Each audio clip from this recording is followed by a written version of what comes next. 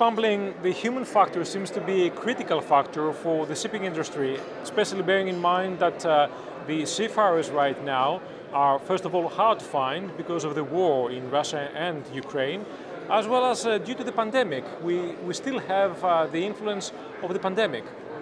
Yes, it couldn't be more challenging. We're absolutely competing in the race for talent.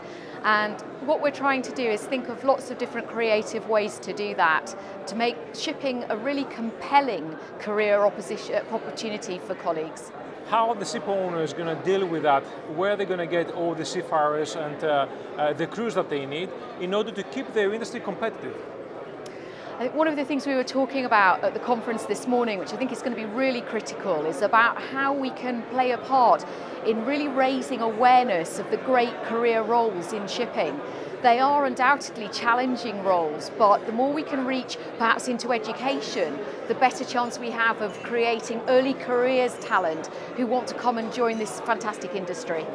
So how long do you think this is going to take? Because starting today, it will probably take 2, 3 or 4, 5 years.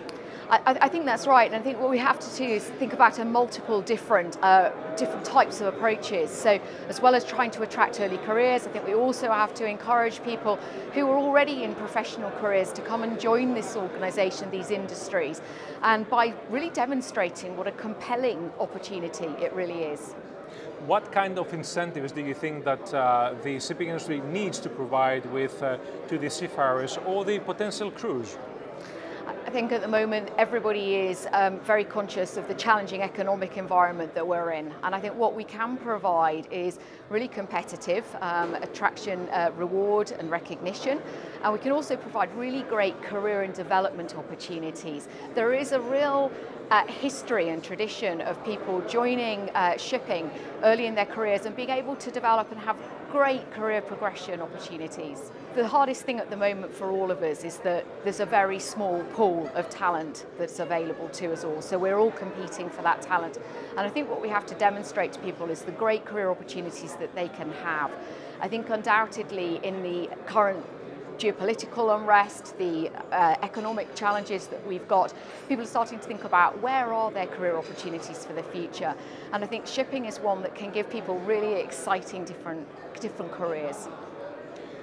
What mechanism do you think that the shipping industry can actually put in place, in effect, essentially to secure the welfare of the sea crew members?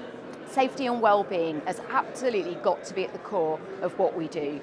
And we are absolutely working so hard together. I think we spoke earlier at one of the panels today about the fact that this is a united approach. This isn't different organisations competing against each other. It's one of those areas that we can really come together and say that we have to put the safety and well-being at the core of what we do.